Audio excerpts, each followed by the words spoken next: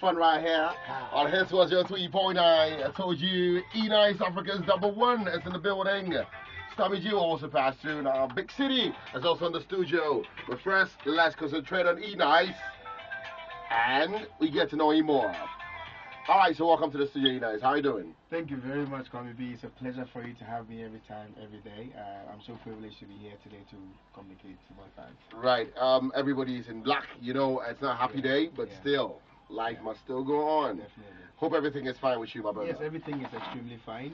I still remain the Africa's #1, undisputed. That's great. That's good to hear. But let me just ask you, for how many years have you been assigned as E-Nice? Because I know you come from a group. For those of you who don't know, he came from a group called Echo, and now he's E-Nice. Right. How many years have you separated? It's just been a year. Okay, it's a year that you separated from your group. Yes, please. Right.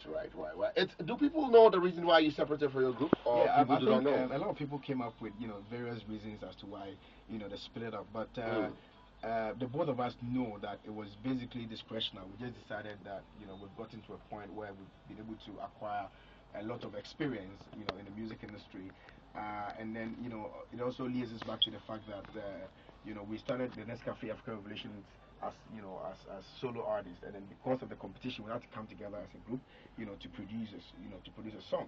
So the song did very well. We won a couple of awards in Africa. We won the first ever Music Online African Music Award, the best Afro pop song in Africa.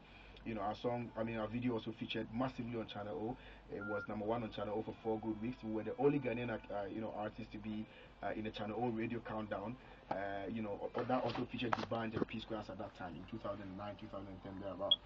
So we realized that we've been able to acquire a lot of experience, and so as growing up, we realized that we've had varieties in the kind of songs that we write and the kind of music that we want to give out to the public.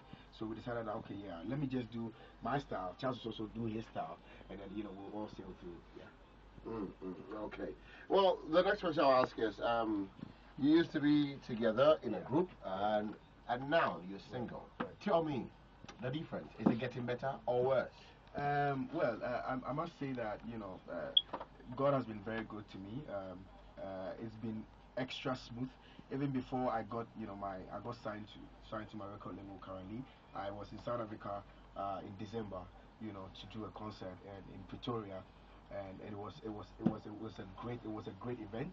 It was called Azonto Shutdown in Pretoria. It was crazy, So right from there, I mastered courage, and then I decided that let me just push harder, and then I landed myself, to Blue Entertainment first, and then Sound Masters Entertainment now. So things are really moving on very, very well for me, and I really thank God, and I thank everybody who has been behind me, yourself, Kwame B, and John Jermaine, and a couple of other guys, Sammy Forson, and all the other guys who have been supportive of my career. Okay, so since things are getting on well, I guess it's good news. Let's just take a song and get back. Right.